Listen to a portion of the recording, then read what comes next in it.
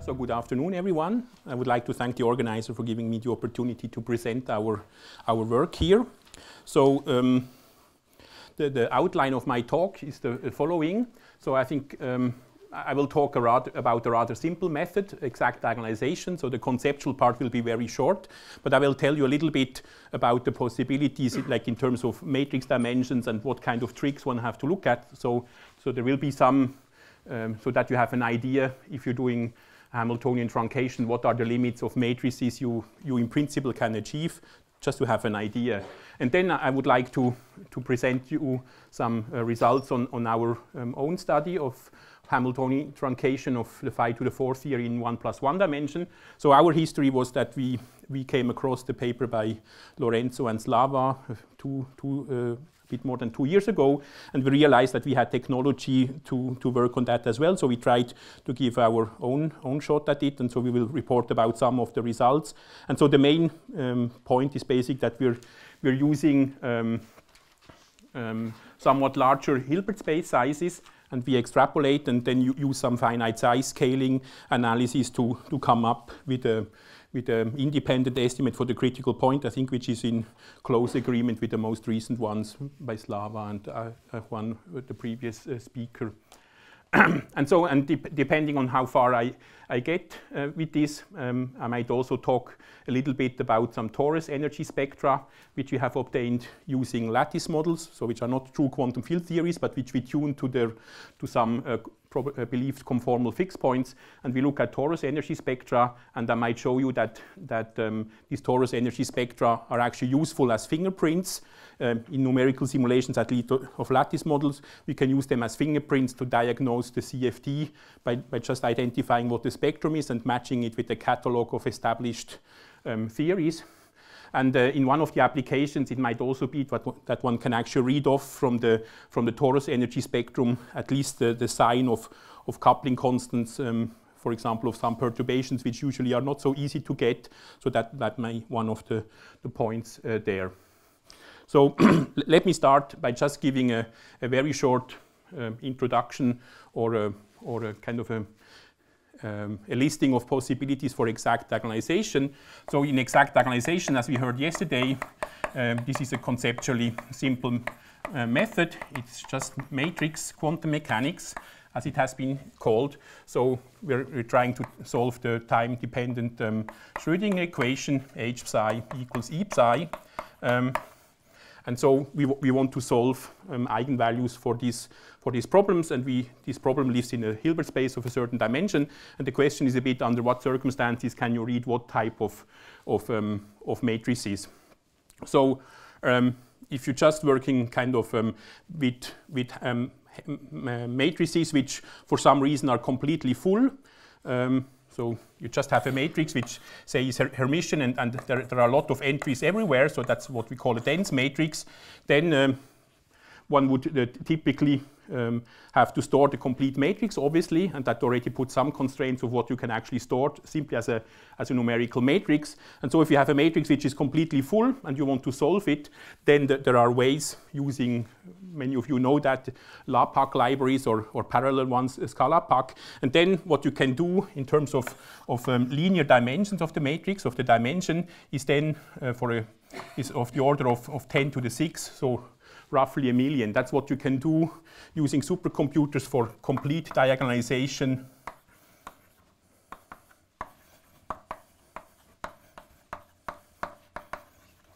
So I think typically what one can do on a workstation is a few 10,000, so 10 to the 4 or a few of them. But if there's really a super important problem, you can put these matrices on a supercomputer, and for example with libraries like ScalaPack, on a distributed memory machine, you can diagonalize up to roughly 1 million. I mean, we did something of the order of 800,000, and probably if one has an even larger machine or more computing time, one can probably go to up 1 million roughly. So that's just the limit. If you, for some reason, you have a completely full matrix, that's about what you can do. And also if you want to have all eigenvalues, that's about. So the question is then, is that all you can do? So if you're doing, for example, this Hamiltonian truncation, can we treat larger problems if you're interested, for example, only in a part of the spectrum? And so if you're only interested in low-lying states, a few of them, then I guess also many of you know that there is an algorithm which is very prominent, which is called the Lanczos algorithm. So that's an iterative method where you start with a random starting state in your Hilbert space, and then you basically build a Krylov space, which basically is a space of your starting state, one power of the Hamiltonian applied to the starting state, and then subsequent power. And the Lanczos algorithm is a particular way to create, have a projection of the Hamiltonian into that Krylov subspace where the Hamiltonian has a three-diagonal form. So that by itself is not spectacular, but it's interesting that if you look at the spectrum of the projected Hamiltonian, which just lives in a Krylov space, which is as large as the number of iterations you have done, then the extremal eigenvalues, so the bottom and the top one, they converge exponentially quickly to the true eigenenergies of the complete problem. So if we can use this Lanczos algorithm, because we're only interested in states at the boundary of the spectrum, that's already good, because first of all, it basically means that the number of matrix vector multiplications we have to do is not that large. It's not as large as the number of the dimension of your problem. So that's already helpful. Yeah, because the convergence is then quite large. And then also if you, since the only requirement which the algorithm asks from you, from the physics kind of point of view, is just to provide an application of the matrix of the Hamiltonian onto a vector. It's not requiring that you have your matrix lying in memory and it's going like Gauss algorithms working on your matrix and update it in order to get the value out, but it just requires you application of the Hamiltonian onto a vector. And so basically what the Lanczos algorithm really requires is basically something like 2 to 3 to 4 vectors in your Hilbert space.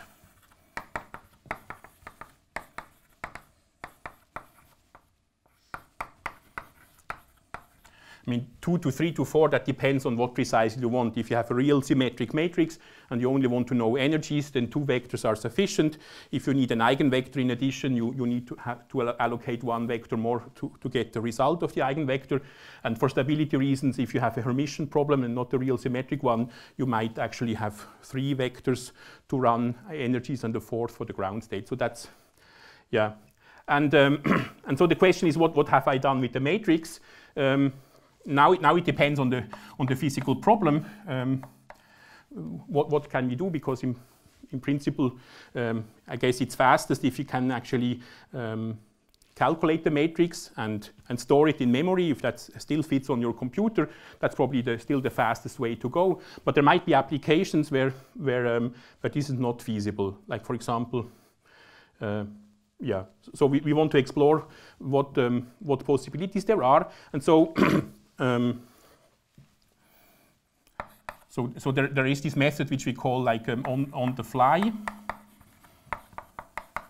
So if we calculate the matrix elements on the fly, which means we have an efficient representation of our basis, and we also know what different parts of the Hamiltonian, how they act on our basis states, and we do that in a very efficient way. That's very helpful, but of course that requires some investment, that this is done very quickly, because in each iteration you will do that job again, because you somehow trade memory, so that you're not using memory to save the matrix, but you trade in for computing time. But sometimes that's a kind of a compromise you're willing to do.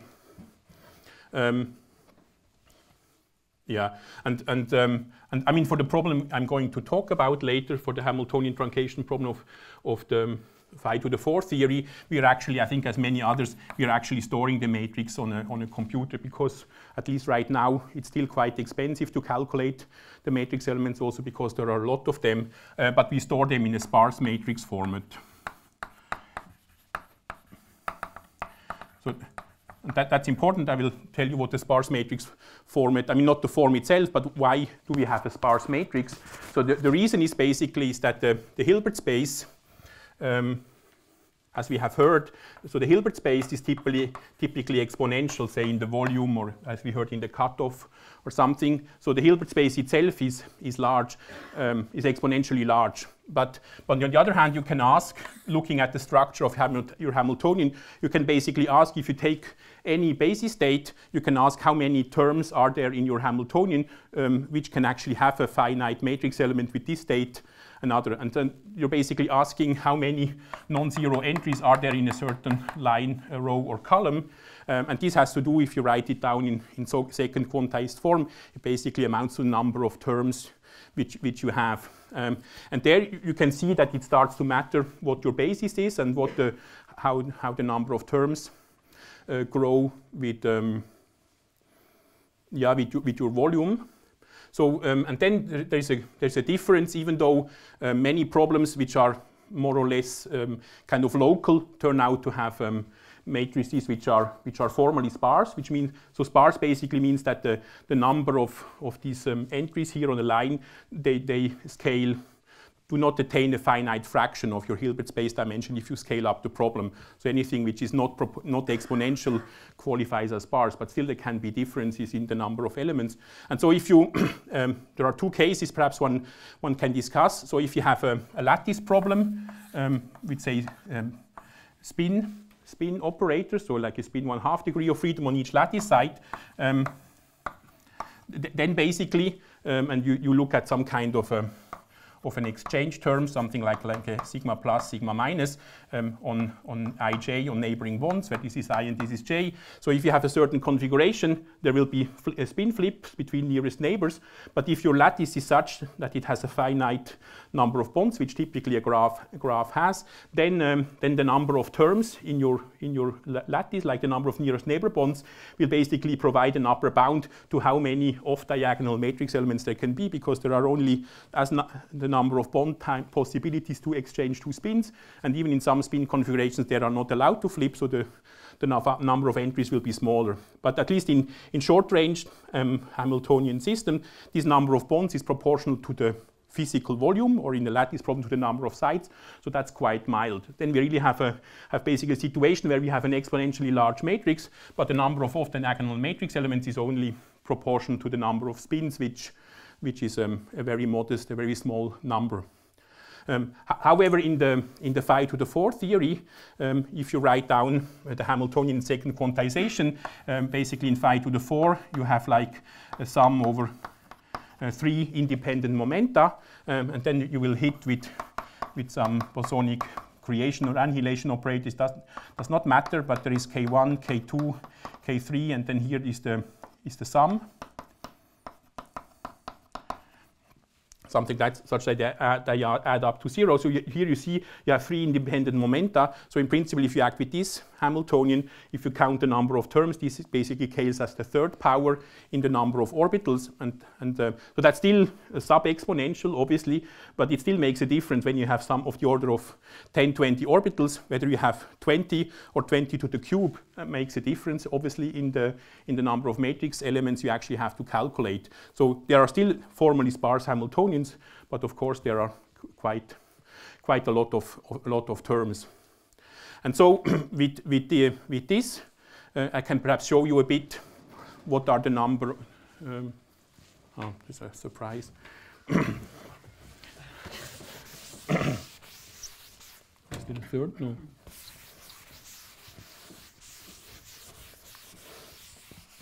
To just give you an idea of what are the matrix sizes one can achieve using current technology, which also involves more or less serious parallelization efforts.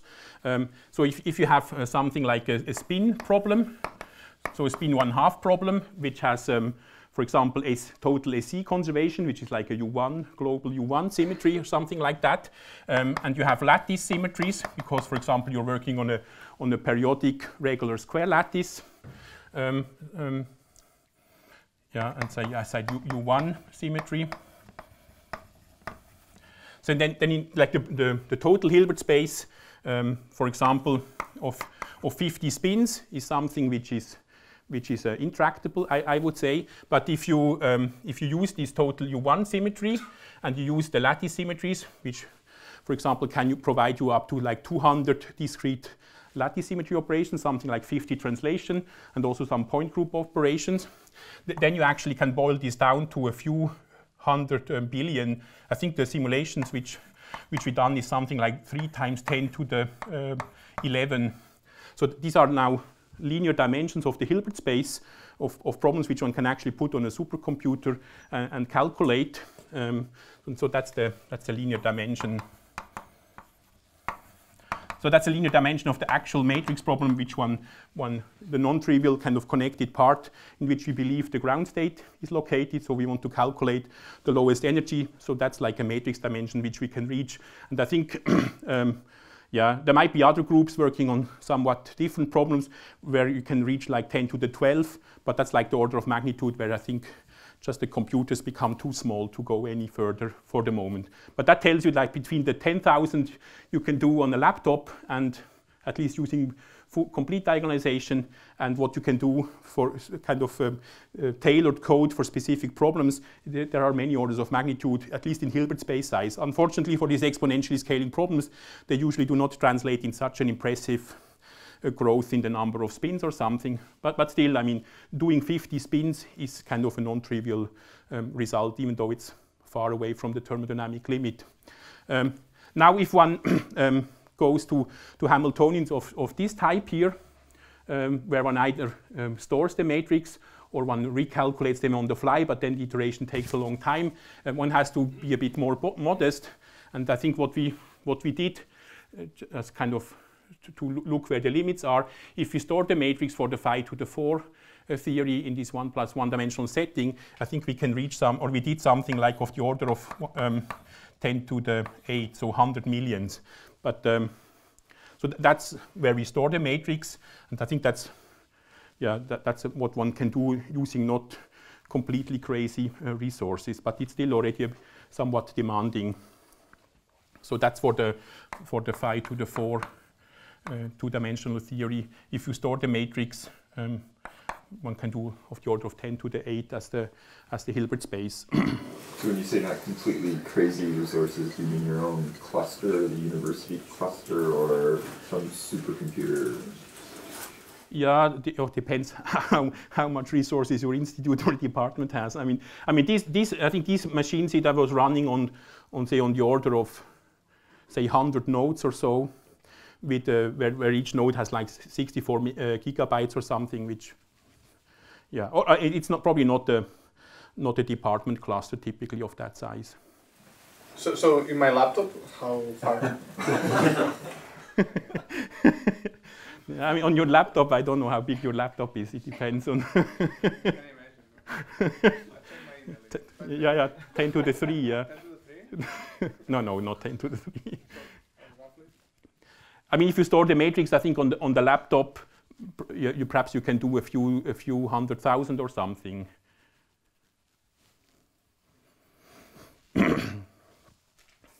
I mean, in our code, we also have a version which does not calculate the matrix element. So in principle, we're not memory limited necessarily. So I think I mean, actually, this problem of the phi to the 4 theory, at least on a formal level, has some analogies to what people look at when they study fraction quantum Hall effects. So if you go to Landau orbitals and so on, you can write down Hamiltonians which look not exactly the same way, but which also have like 4 boson or 4 fermion terms and so on, but which are written in these spaces where you have to sum over many of the indices, and then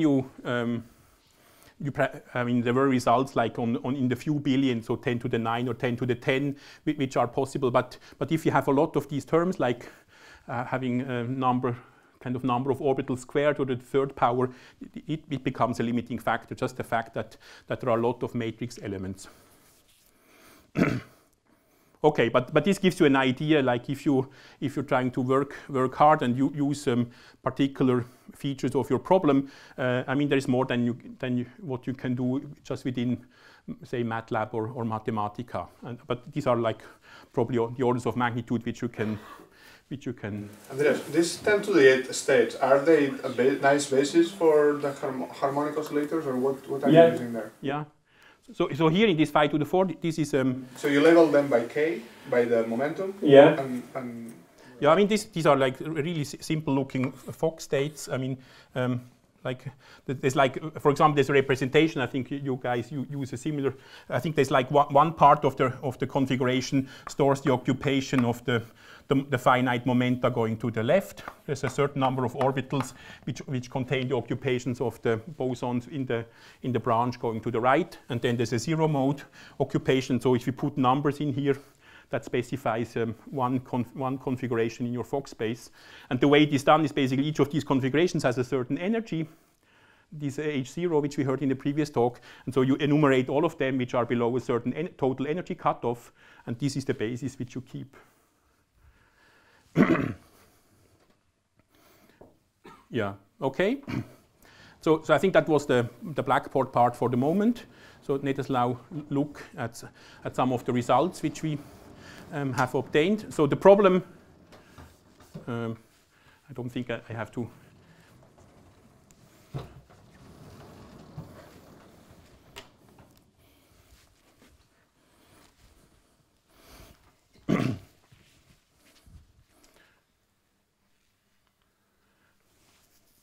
Yeah, so let us just start with a very simple plot, and even though I'm going to show more than one figure, I will take my time in order to explain what's really on the figure, and you're encouraged to ask questions. Okay, so we start here now is, so we're interested in the same problem as the speaker before. We're starting phi to the 4 theory in 1+1 dimension, so it basically means putting the theory on a periodic ring in space, and as I just explained, there is like total momentum of linear momentum along the ring is conserved, and also the parity of the number of bosons. That's like the even and the odd sector. And so, so here we're taking a very small system, so the volume of 1, which is extremely small. It's like 10 times smaller than some of the plots we have seen in the previous case. And here we're using, so the coupling constant here in this talk is called G4. It has the same role as, I think, as lambda before. It's just a coupling constant in the problem, and 0.1, so that's also very, very small. And so what is the purpose of this plot is to show the ground state energy, so that's E0, the ground state energy. And so this is just the offset with respect to some offset here. And then these are the three different kind of cutoff treatments which we use, and in terms of sophistication of the cutoff treatment, we did not go beyond what of the first paper of Lorenzo and Slava. So the raw basically just means that we're taking the truncated problem and do not care about any sophisticated treatment. So that's just kind of the diagonalizing of HLL, I think it was called, just the projection of the problem into the low energy subspace. And then these Ren and subleading are two kind of related versions about this local renormalization.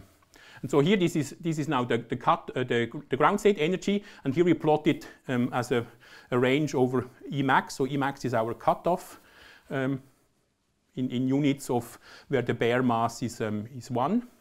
And so here we actually do a scan over quite an extensive range of Emax energies. And so just to tell you, here basically we go up to 120, which has to do that at some point the number of bosons which can be in the ground state can be 120. So that's like one of the basis states which we consider is the state where there can be up to 120 bosons in the zero mode. I mean, it's not zero, but in the zero momentum mode, which is at energy 1.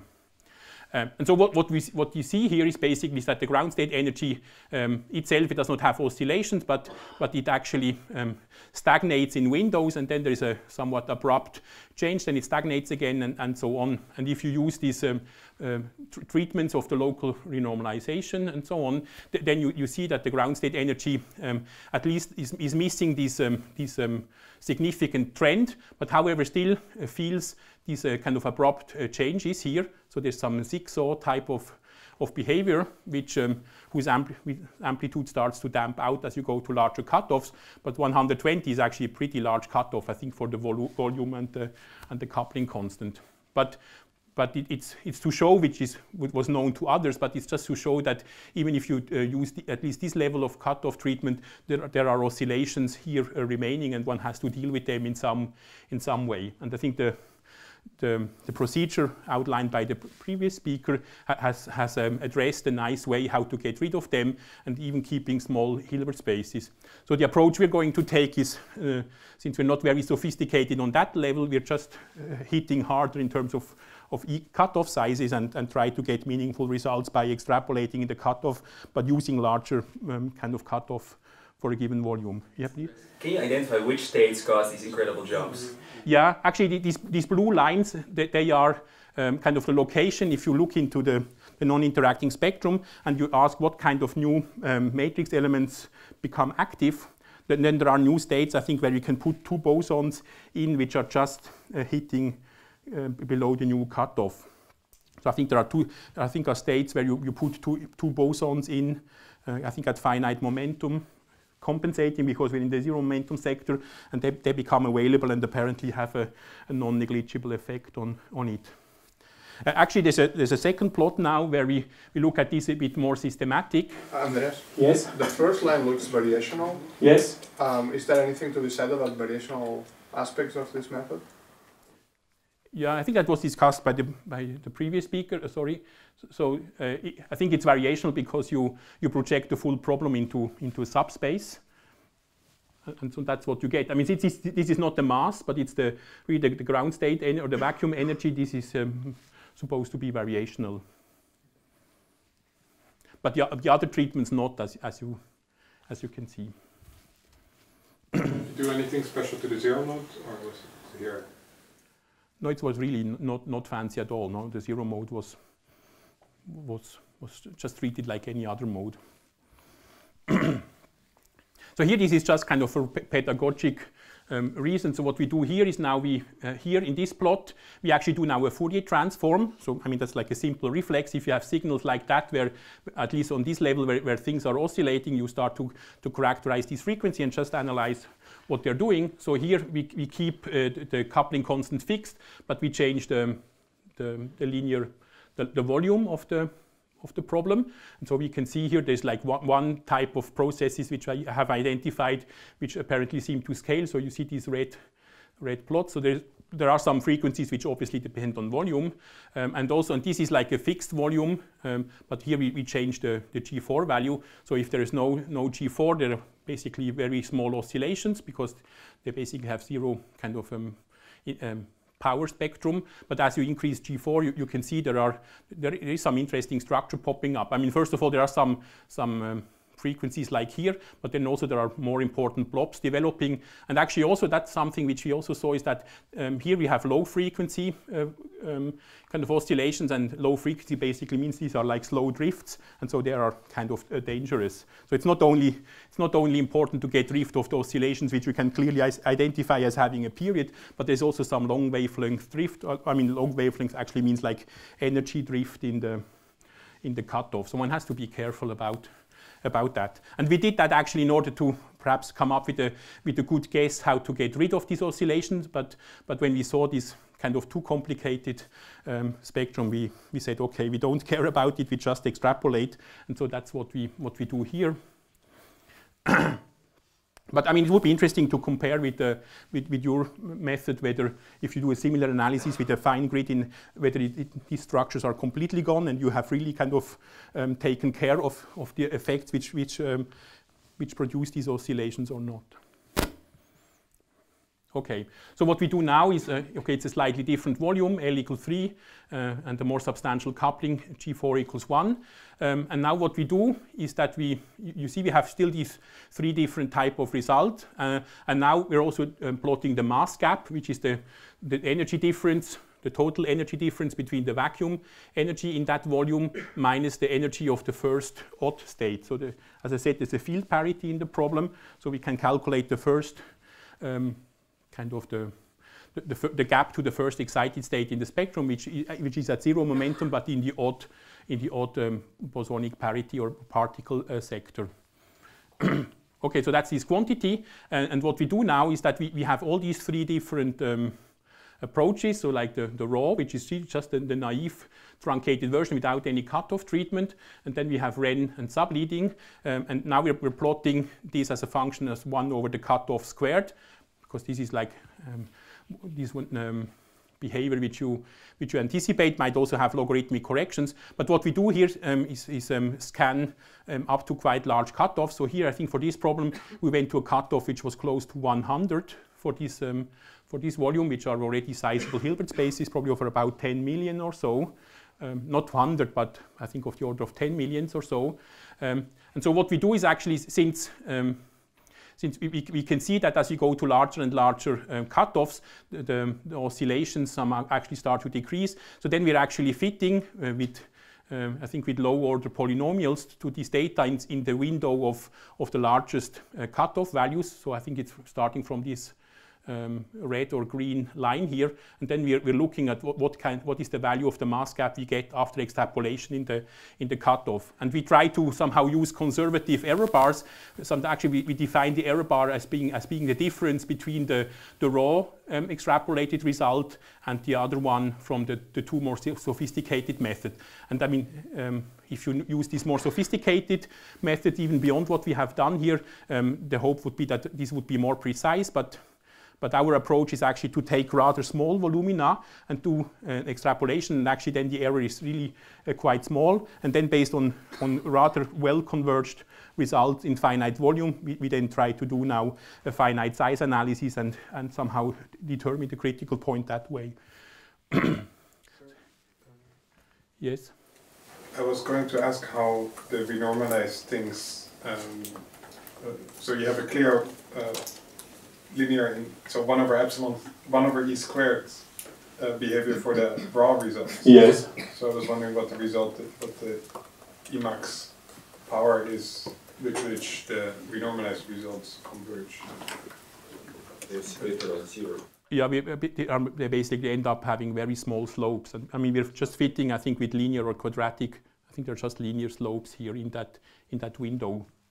So it comes out I mean, I think this is the purpose of this Wren and subleading method, is at least they get rid of this large leading trend. They obviously do that job, but they do not get rid of the oscillations.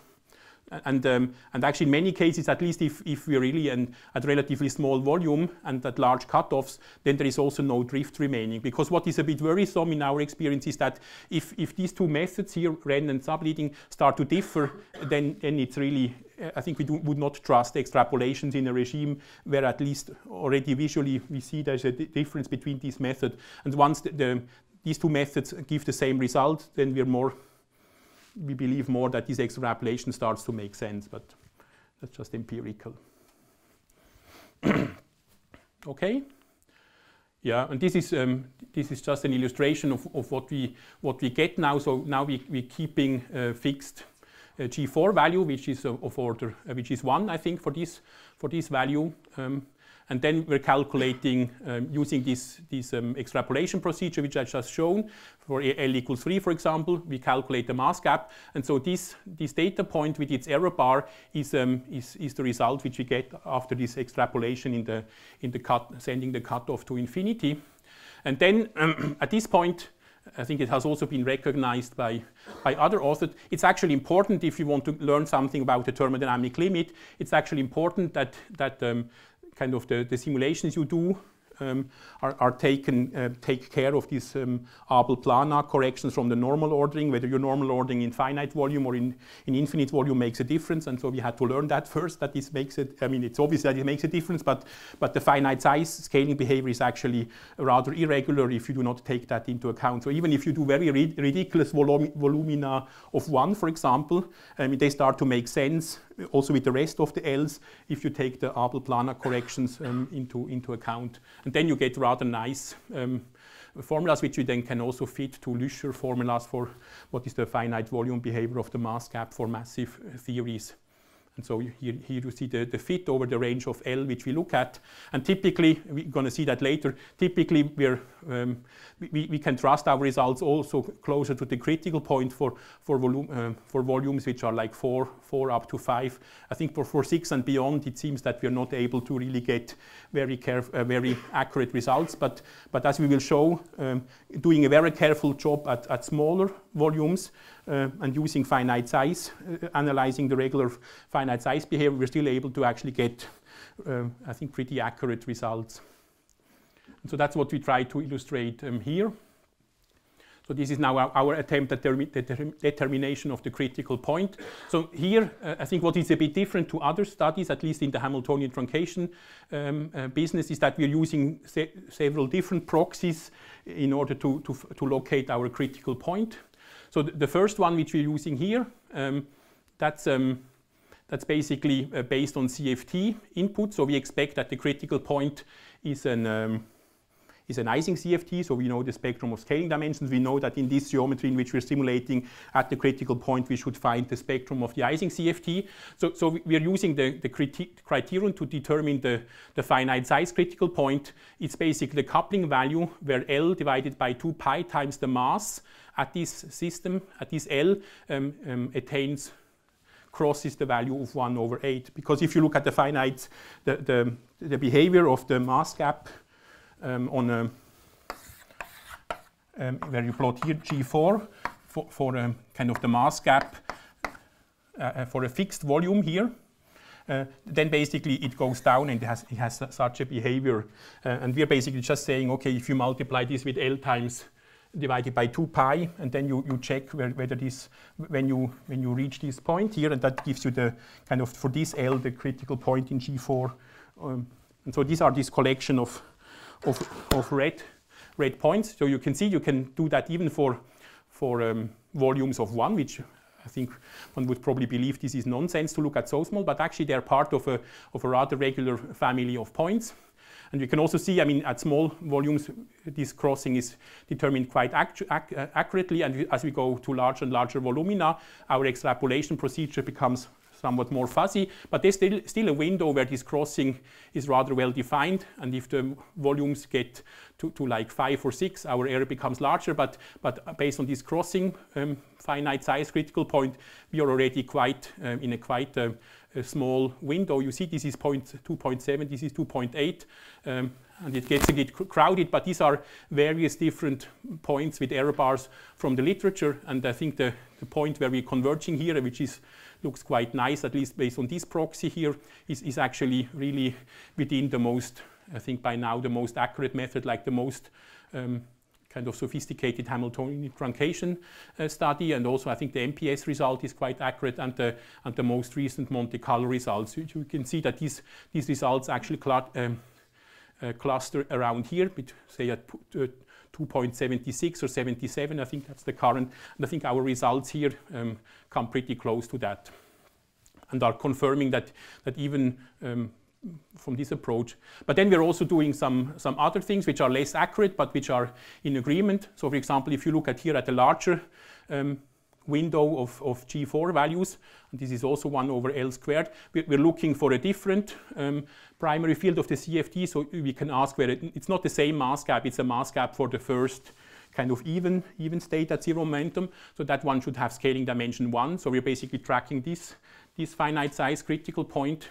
And so this is way off on a given system size. This is way off, but this has a large finite size effect. But it's compatible to actually go. And here you can see it. It's very steep, but it's compatible with this point which we have here. So we're not claiming that this is more accurate, but at least it's not going to a wildly different. So in that sense, at least it's supporting that this estimate here is reasonable, and it's not contradicted by the analysis of the crossing with a different kind of CFT field. And another one which is also, I think, popular in whatever condensed matter or statistical mechanics is to actually take 2 different volumes. So here volume is continuous. I think in lattice models one would typically use 2 different system sizes, a number of lattice sites, but then you basically look for kind of for the gap to go as 1/L. So you check whether this converge without imposing a value. Since we typically take pairs of L's which are just by 1 length unit away from each other, this crossing together with the error bars which we have on the extrapolated mass gaps have a much larger kind of error bar. But still, if you look at the data points, they actually seem to converge coming from the other side and also are approaching the same value. So these are 3 different approaches, 3 different kind of finite size critical points, but they all seem to go to the same critical point, and which is, I think, which is among the most precise modern determinations of the critical point in this 5 to the 4 theory. Then we also have had a look, as others, at the critical energy spectrum. So here we also include some states at finite momenta. And so the circles, which are sometimes hardly visible, this is the expected Ising CFT results for a torus spectrum. And the field data points with the error, these are extrapolated results. And so you can see that the CFT tower of the torus is rather well reproduced by this truncated Hamiltonian approach.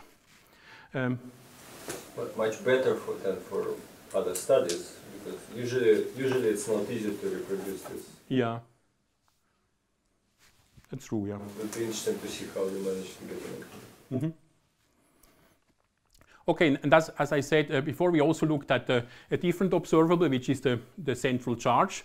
So since we expect that the theory of the critical point is a CFT with central charge c equal 1/2. So what we do is that for the whole range of G4 values shown here, we're actually looking at the energy density, so the vacuum energy density divided by, which means the total vacuum energy density divided by L, the volume, and this is expected to have quadratic in L corrections, which are proportional to the central charge. So what we basically do is that here, for example, like one color of data set for a data set includes a certain range of L values.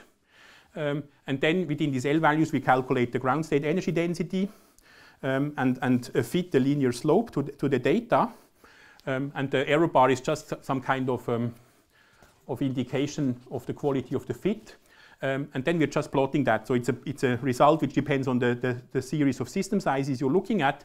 And of course, if you're in the kind of in the massive phase here, there is no central charge. So the volume, the vacuum energy density should converge exponentially. So ultimately, this quantity for large volumes should actually go to 0. And indeed, you see if you take 2 to 6, 3 to 6, 4 to 6, 5 to 6, you can see that somehow the trend is going down. So this is not converging to a finite number. And then one has to look at this regime here. And so unfortunately, I did not remove the last set because it really shows that some point results do not get precise. But if you just focus on the systems which are smaller and where the cutoff extrapolation is more accurate, you can really see there's this effective C is increasing. It has a maximum here. And if you go to larger volumina here, then you can actually see that it nicely converges to a maximum here, which here this dotted line is 0.5. So that's the expected central charge of that CFT. So that actually looks quite nice. If you disregard the red curve, it's quite nice. And so what you can do here is measure, for example, locate the maximum. And so these are, I think the pink one is the Monte Carlo results, and I think this brown, I think is your most recent determination. So we can see that the maximum, also the crossing here of the derivative, it crosses 0, is really well within the error bars of the other approaches. And this is a confirmation that which is not a surprise, but we see the spectrum, but also the central charge in this approach is correctly reproduced. Okay, yeah, and then just to kind of show that the technology is there, we also dared to look into 2+1 dimensions. But this is very preliminary, so this is not meant to be any type of state-of-the-art calculation. But it's just shown that one can, in principle, do that from the kind of Hilbert space construction and the matrix element calculation point of view, which is simple, but still it's a little bit of work. So what we're doing here, just for illustration purposes, is that we're looking at so we're taking the same basis, a free basis for mass 1, and we're actually quantizing the theory on a 2-dimensional torus, which basically means now, and a torus of aspect ratio 1, which basically means that the grid of k points which we have now lie on a square lattice in momentum space, and in principle is unbounded in all directions, and that's like at least the grid of k points for a 2-dimensional square torus. And then, okay, and then we start filling up states, and then we have a small cutoff Emax of 10 or of 15. And the perturbation which we apply now is a simple mass perturbation. So we just add a phi square term with a certain G2 value, and that problem is obviously exactly solvable, but within the approach it becomes slightly non-trivial. And so here we're looking within a certain sector at the dependence of the truncated results, which are the black and the red symbols, and the green one are the exact lines in that sector.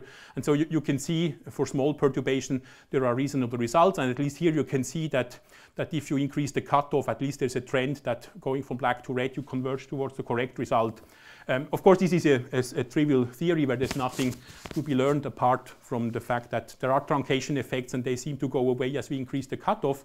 But as Juan explained, there is a problem if you want to apply the phi to the 4 theory to this problem. There are kind of problems with UV divergences in various sectors, and we also did look at, we also put the phi to the 4 perturbation in this, but then weird things happen, because then within a certain cutoff, if you start to increase G4, there's suddenly like abrupt kind of changes in the ground state wave function, and it seems to us that suddenly the ground state wave function has a lot of population, populates a lot of states which are at the cutoff and so on. So there are weird things happening, but it seems that this might be a finite, like a Hamiltonian truncation phenomenon, which might be related to these kind of problems of UV divergences in the approach. But it would clearly be, or it's clearly required that one has some field theoretical input in how to cure this problem, in order to make that a kind of a working method for 2+1 dimensions.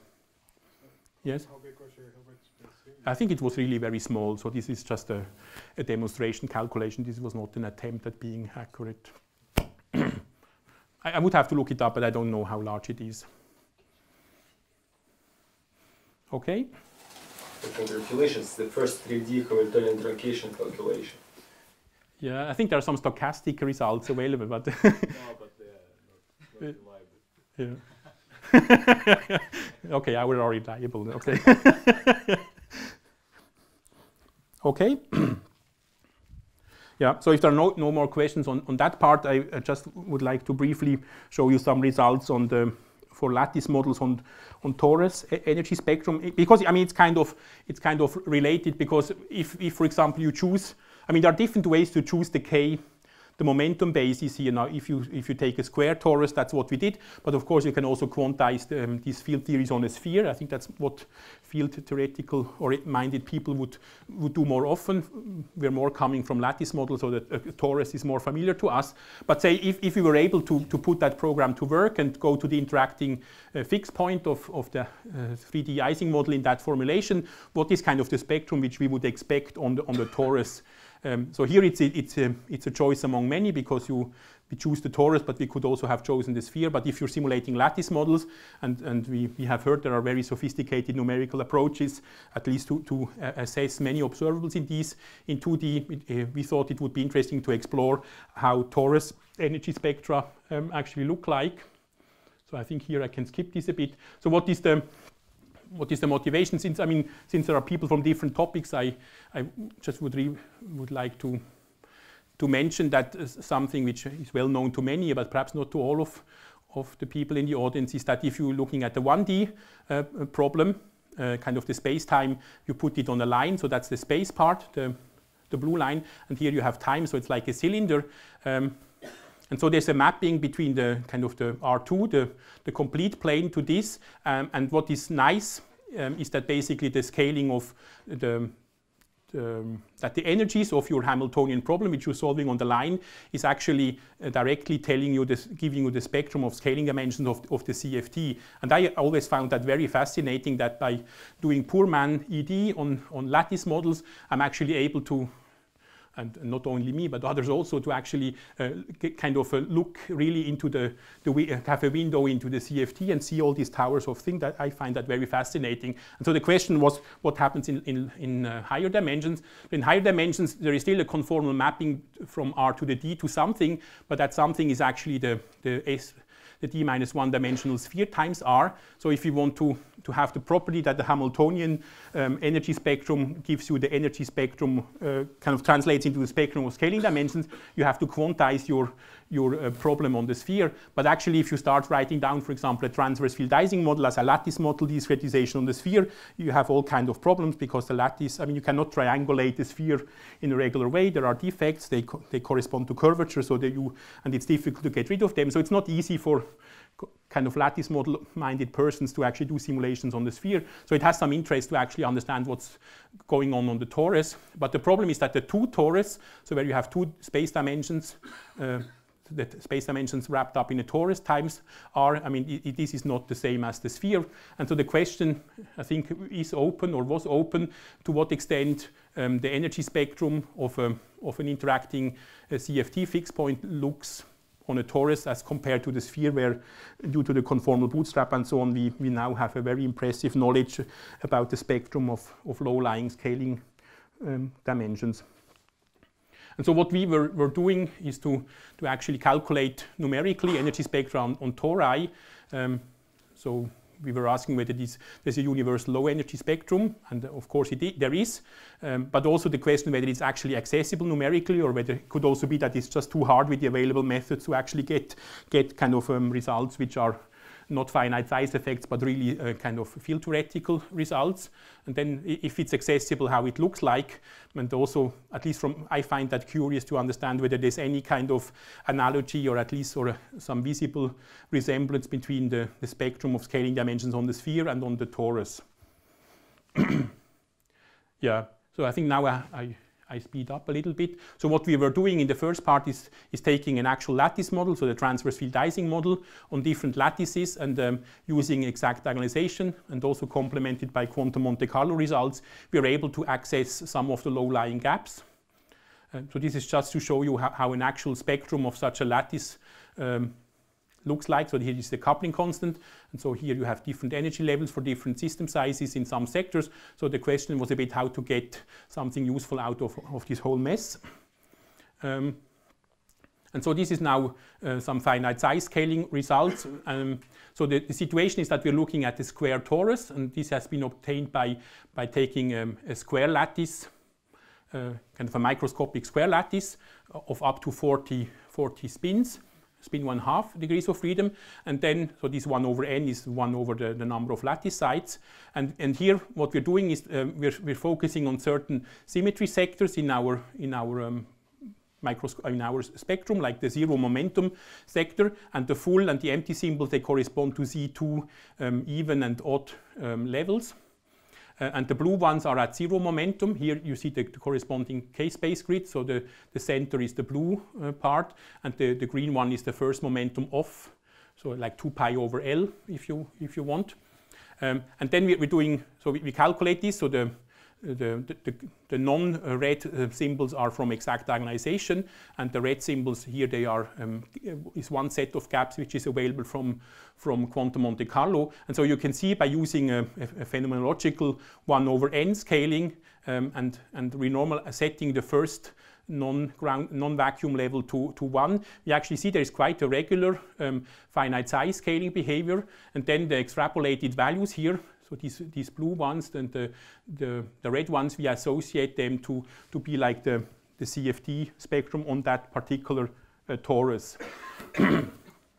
And then we actually did that game on a number of different lattices. So there's another lattice which is not important what it is, but it's different microscopic from the square lattice. It's called the square octagon. And if you do the same analysis on a range of, so this model has a different critical points because some sites have a different coordination number. So microscopically it's a different model. It has a different critical point, but the torus energy spectrum on the square torus for these simulations actually tend to give the same results within some numerical error. And then if we actually put the theory on a different torus, which is one which basically the unit cell is something like a hexagon, which means it basically torus has a different modular parameter, then we see there's some small difference in the sense that the torus energy spectrum has some dependence on the shape of the torus. But first of all, from these numerics, it seems that we're able to extract something which seems to be a stable spectrum, which hopefully is something which corresponds to a spectrum of a particular CFT. And then we... The previous plot, sigma t always is 1.00. Is that... Yeah, that physical is a choice of normalization? No, that's a choice of normalization. Because since we're simulating lattice model, our speed of light is not known beforehand. And in some of the plots, we actually made an attempt via different means to determine the speed of light, and then we can renormalize it and get it out. But otherwise, we just, here in these plots, we just choose, we set the first level to 1 and rescale the whole spectrum that way. Yes? A natural guide to look at excited state would be the stress tensor, the one corresponding to stress tensor with momentum 2, I guess, or? No, here it's angular momentum 2. So we were looking for that, but it's actually not on that plot. I mean, we were looking for traces of the stress energy tensor, but I think it's quite high up in the spectrum.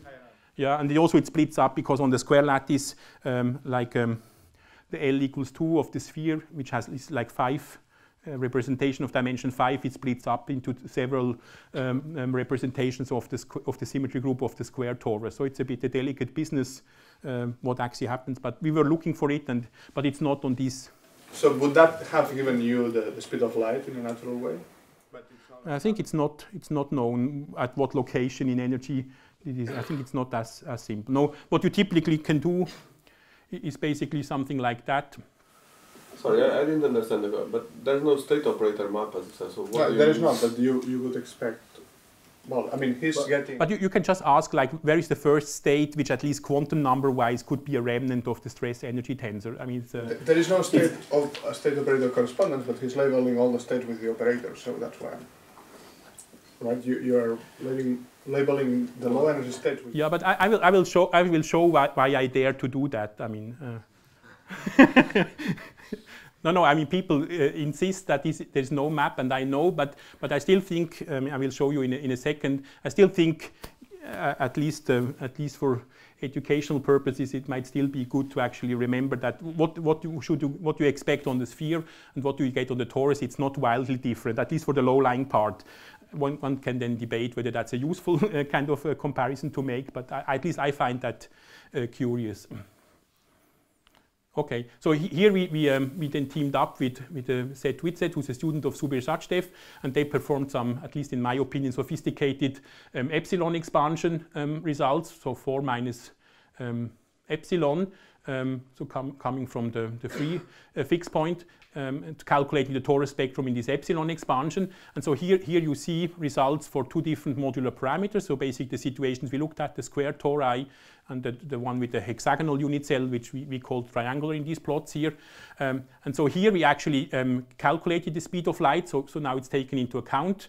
And then you can see that the squares are epsilon expansion results, and the circles are exact angularization QMC, finite size extrapolated results. And then we see that, I mean, they are not accurate to many digits, but on the level of diversity of where the levels are, the agreement on the respective locations between the extrapolated numerics and the epsilon expansion, which also has an error, I guess, but we don't know how large it is. But at least this comparison between 2 methods which don't know nothing about each other seem to give a reasonable account of what is the type of low energy spectrum which you expect for the Ising CFT in 2+1 dimension on a torus of two different modular parameters. Yeah, and then and it's just to give you an idea. So that's the way where we plot our torus data, and that's a synthetic plot which I made based on conformal bootstrap results and my understanding of how that would look like on the sphere. So this is not an actual calculation, this is like a model. So I take the scaling dimensions which are known from conformal bootstrap and then say what are like the towers which you would expect based on derivatives and so on. So that's the spectrum which you would expect on the sphere. Okay, and then, I mean, here that's the plot which perhaps at least show you why I think it's instructive to make this comparison. So here the O1 is actually the Ising CFT, which we just discussed.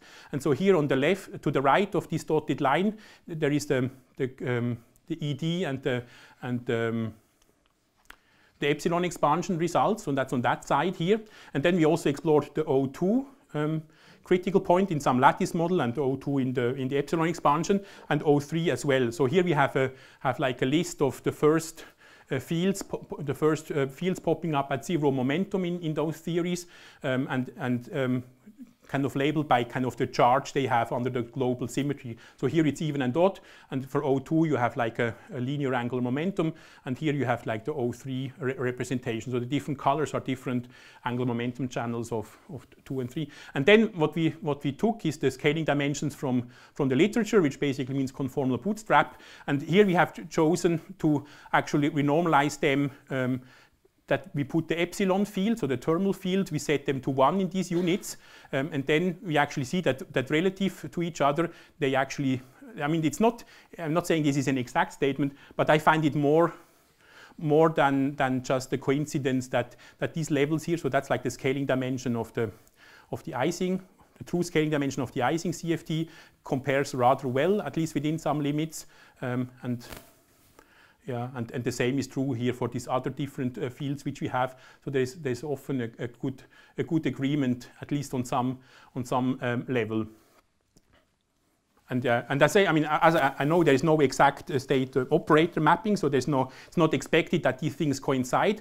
But for us, or at least for me, if one is looking at the numerical a problem, say of a complicated CFT where the torus spectrum is not known, and I would like to know what should I look for if I have no other idea, then I think it's fair to say I should look up what you guys or some other people did in terms of what is the operator content of a theory, and then I would actually go forward and see whether in my torus spectra I'm actually able to identify at least some of the fields or which I would expect might show up in the torus, even if I don't know them beforehand. So at least there is a phenomenological or an empirical idea what I personally would look for. Whether that's true in all the cases, we don't know, but might be that someone finds out at least to what extent the scaling dimensions on the sphere get distorted, how wild things can happen, we don't know. I mean, there are things happening, they are not the same, but still it's remarkable that they at least match within there's some loose correspondence, it seems.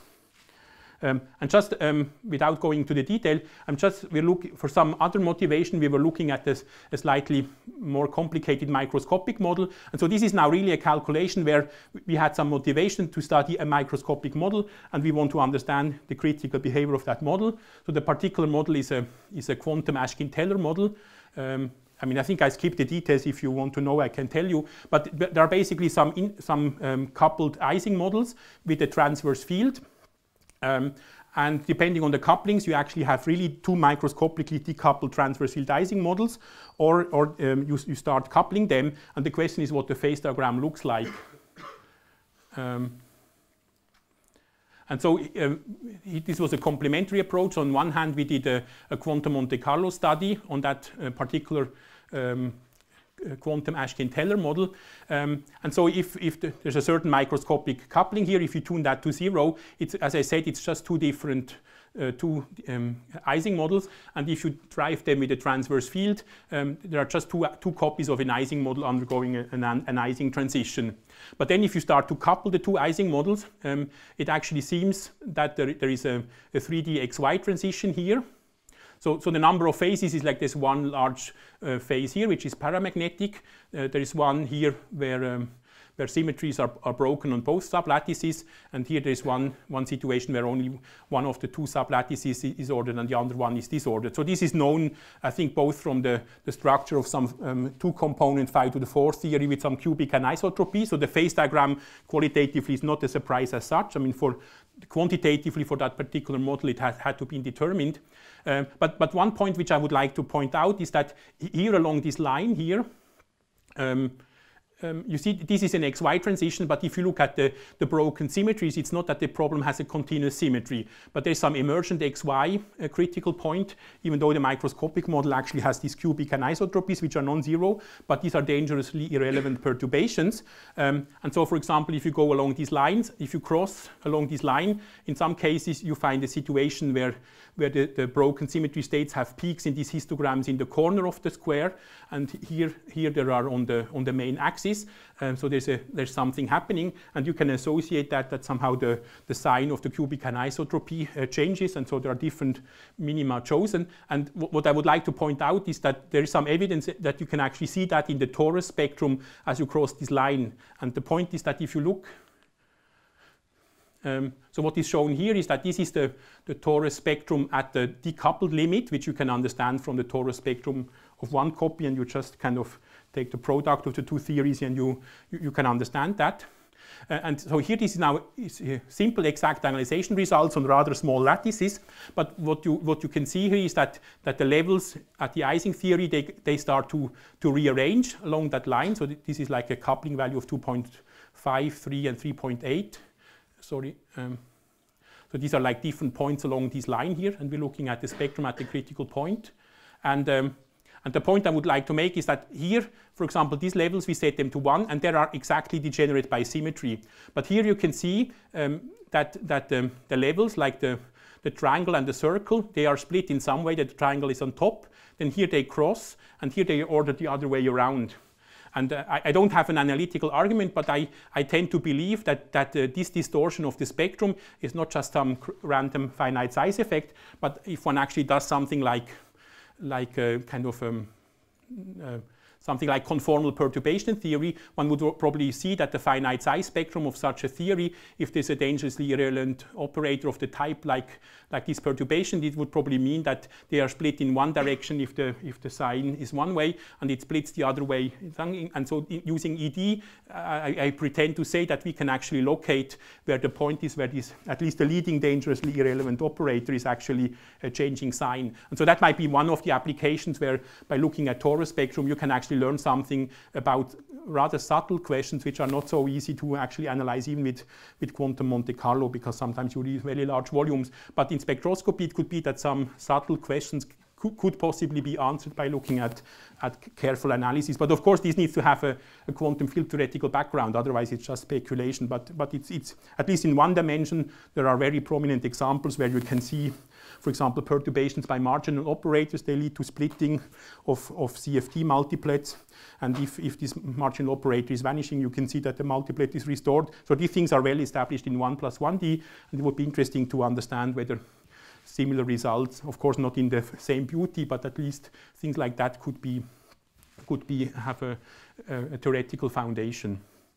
Okay, and with this I come to the end, and I would like to acknowledge my collaborators. So the first part on the 5⁴ theory was a master student project which I did together with Christoph Pernull. So he did a lot of the work there on the numerical simulation parts, and the part on the torus spectrum, which is published, was a collaboration between Michael Schuler, who's a PhD student in my group, Louis Paul-Henri, who was a postdoc in my group, and the epsilon expansion result, as I mentioned, were obtained by the Harvard, by Subir and his student. And the last part on the quantum Ashkin-Teller model, that's an in-house project with Michael and with Louis Paul. And with this, I would like to thank you all for your attention.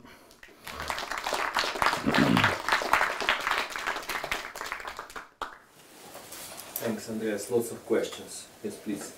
Could you go back to the slide for the infinite volume limit for 5⁴? There was one result on there that you didn't comment on. I just wanted to comment. So which one? Or the large volume limit of 5⁴. You were doing the extrapolations for different methods. For the critical point? Yeah.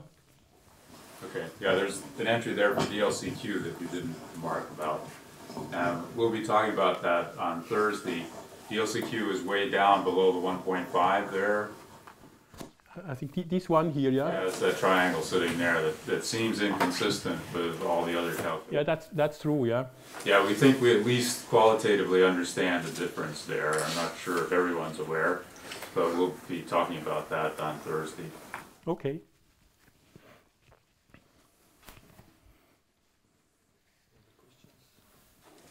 Can I also ask to go to this slide where you show the weight of each state in the ground state wave function? I think I didn't understand that. No, that's just the Fourier transform of the dependence of the gap as a function of, or here, this one? Yes. Yes. What is this FM, this little m? This is just the frequency. So we consider this signal, or I don't know whether it's the gap or the ground state energy dependence, but we're looking at data of that type.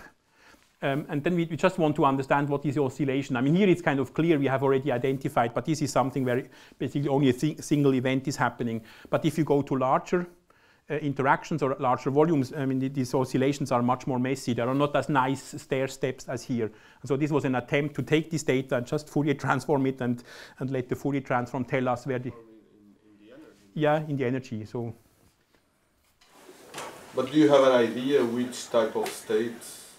Yeah, I think here... Or the ground state of the interaction? Yeah, here it's really, I mean, you can understand it by perturbation theory, I guess. No, I mean, here you, at least in finite volume with a finite cutoff, there is like a regime where the perturbation is, I mean, the interaction is so weak that you can just do finite size perturbation theory. So you understand like how is your wave function dressed. And then it turns out that there are just some matrix elements of the complete second quantized Hamiltonian which are not allowed in this setup with your truncation. And if you shift if you shift your cutoff, then suddenly there are terms available or becoming possible. And so here this blue result is these lines here, there are one type of process which we have identified. I'm not sure, I think I said some, it could be that there's a new way to put in two more bosons or something like that, while respecting the fact that it's an even sector and that you have to have zero momentum.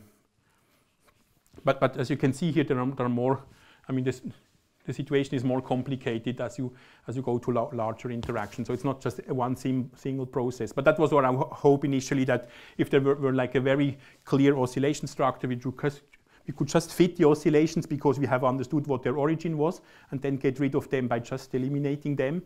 But it was not that. If you could, for example, distinguish, is it more important to go to high momenta but with low occupation numbers, or with to high occupation numbers but still with low momenta? Which type of state is more important to represent the ground state? Is there an intuition for that? Or? No, I don't have a simple enough intuition to like convey it to you. But in our work we studied this question, and definitely low occupation number, high momentum is more important. So you think these peaks is just like Andreas is saying, just two states but with high momentum? So this suggests that one should perhaps introduce different cutoffs in different occupation number sectors, but okay, this idea has been around for a while, but I don't think it has been implemented yet by anyone. But it also depends a bit on the regime you want to go, probably. It could be that at small interactions, these effects are more important, which you mentioned, but on the other hand, if you want to go into the symmetry broken case, at some point it also becomes clear that somehow the basis is really not appropriate to somehow describe a distorted harmonic oscillator. I guess, I mean, at some point the zero mode also becomes important, I guess. And I mean, I think there were papers looking at zero, having this mini Hilbert space of the zero mode in addition. That might also help in some cases, but it's, yeah, we don't have an understanding where to say like what is the simplest thing you should improve. There are a lot of things to improve, but at least here there's an analysis, and I mean. Also in this plot you work in very small volume, right? So even the zero momentum state has a large contribution. Yes. If you work in bigger physical volume, then the gaps are probably not as extreme. Yeah, but I think what is one of the messages, at least in this approach, where we do kind of what was introduced like 2-3 years ago in this cutoff treatment. I think what the bottom line is, I mean, of course we can set up the computer and run simulations for L equals 10, and we can also try to extrapolate, but it somehow seems that these results are unreliable. I mean, we can do it, they get energies, but I don't think they are useful in like advancing the precision of these results. So I think the approach we have taken after some exploration is to really stick with very small volumes, but to do them very carefully and somehow try to do the finite size results. I think you showed results for L equals 10, and I think you get reasonable. I think we cannot do that for L equals 10. We get also large Hilbert spaces, but I think the quality of the results is really not good. So I think for this approach here, it's really important to be modest with volume, but to do a careful job at small volume. And if there's a substantial, I mean, a well-developed finite size behavior, then we're actually able to track that. But it's better to do a careful job at small volume than do a sloppy job at large volume, and then it's not the volume which saves you. Ami has a question. Yeah, I just had to get a little bit of a sense. And so, how many states do you think you've converged the energies for? I mean, you've talked a lot about the ground state of the system or the first excited state. I mean, how many states do you think are kind of within 10% error have converged? I just want to have some sense of the